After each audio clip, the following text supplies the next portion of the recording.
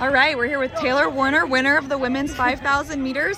15:03, that's a PB, right? Yeah, it is. I'll take it. Do you feel like that's been a long time coming, or? Yes. I turned pro back in December of 2020, and I've like really struggled since then. And so today I knew I was in good shape.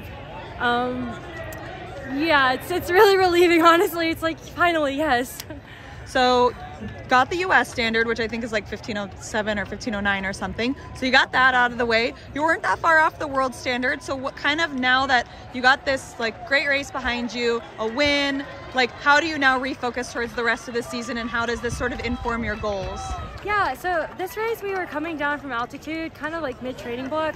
Not really going for a time necessarily, just good way to break up training and just learn some tools. And so my teammate Natosha and I, we came in and we were like, we really want to bust out the last 3 laps, learn how to kick, because that's kind of how championship style is. And we found ourselves in the front from the start, so it kind of changed it. But with about a K to go, I kind of was wrapping my head like, okay, this is when that move is going to be made. And I made a move and I was able to hold it. And there's a lot more there. So I think we'll race again before USA's, try and get that standard. But today, just getting the goal to get tools and then coming with the PB, like that is awesome. So I'll take it for sure. Nice. So you are training, you have a lot of great training partners, training with PUMA down in North Carolina. Like tell me about your environment and like how is that kind of building you into the runner that you are and that we saw today?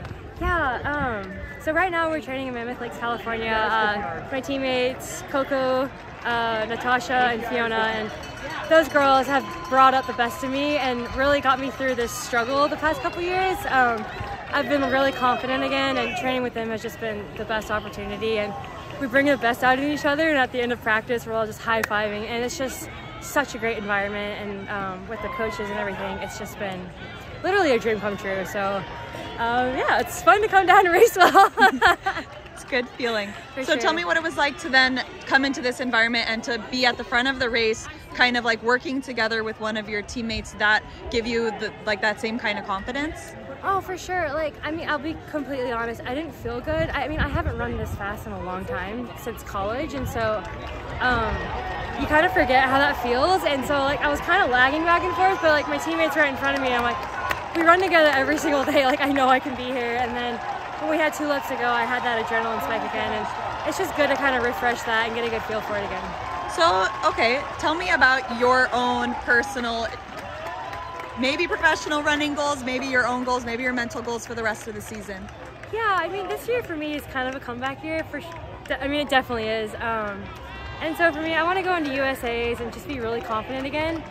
Whatever that result is, I mean, I would love to make a team, of course, but at the end of the day, you just have to do the best you can. And if I can leave that and be doing well, and then race the end of summer, I'd love to like go to Europe or race some of those big races and just really just have a good track season. That's all I want this year, and to be able to build off that and go into next year on a high for sure. Well, I'll take that, yeah. Having a win is a very nice way to kind of start that off. But I'll take first it. win as a pro, or I think was it a road race? So I got hurt in April last year, so it's my first full outdoor race in over a year, and so this is good momentum for sure. And do you feel like 5K is like where it's at for you right now? Do you? I mean, there are some longer girls in your group. Like, yeah. do you feel that like push and pull, or is it like 5K for me? I feel like the 5K is my bread and butter. I do want to get a 15. I'm getting a little on the speeder side of things. I'm like, ooh, that could be fun. But for right now, yeah, the 5K is definitely like the one, we'll call it. Awesome. Well, we'll see you at USA's. Thank you. Yes. Thank you.